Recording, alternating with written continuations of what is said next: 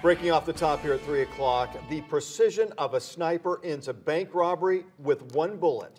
Lee County deputies were forced to make that call after the sheriff says a knife-wielding robber held the blade to the throat of an innocent hostage. You're watching Wink News at 3. I'm Russ McCaskey. And I'm Nicole Gabe. Now, the chaotic scene unfolded inside of the Bank of America at the Bell Tower shops in South Fort Myers. Wink News reporter Liz Byro is planted firmly right there at that scene. Liz, it all started with a robbery in progress call.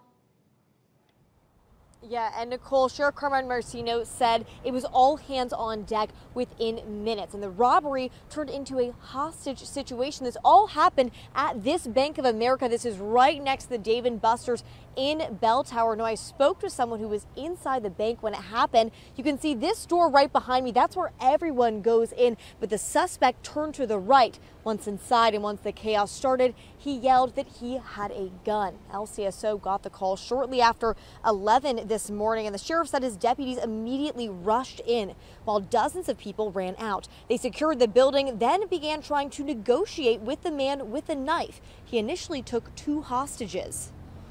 At one point during negotiations, he became physical.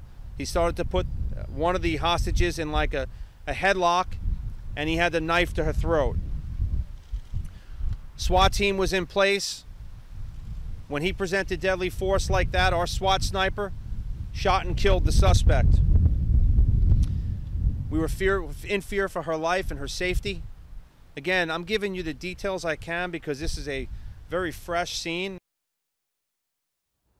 The sheriff said both hostages are safe. I did ask him if he is going to identify the suspect or if any of his deputies are familiar with that man. He did not answer that question or any other questions. Now, I spoke to others inside the building, actually on the 5th floor of this Bank of America.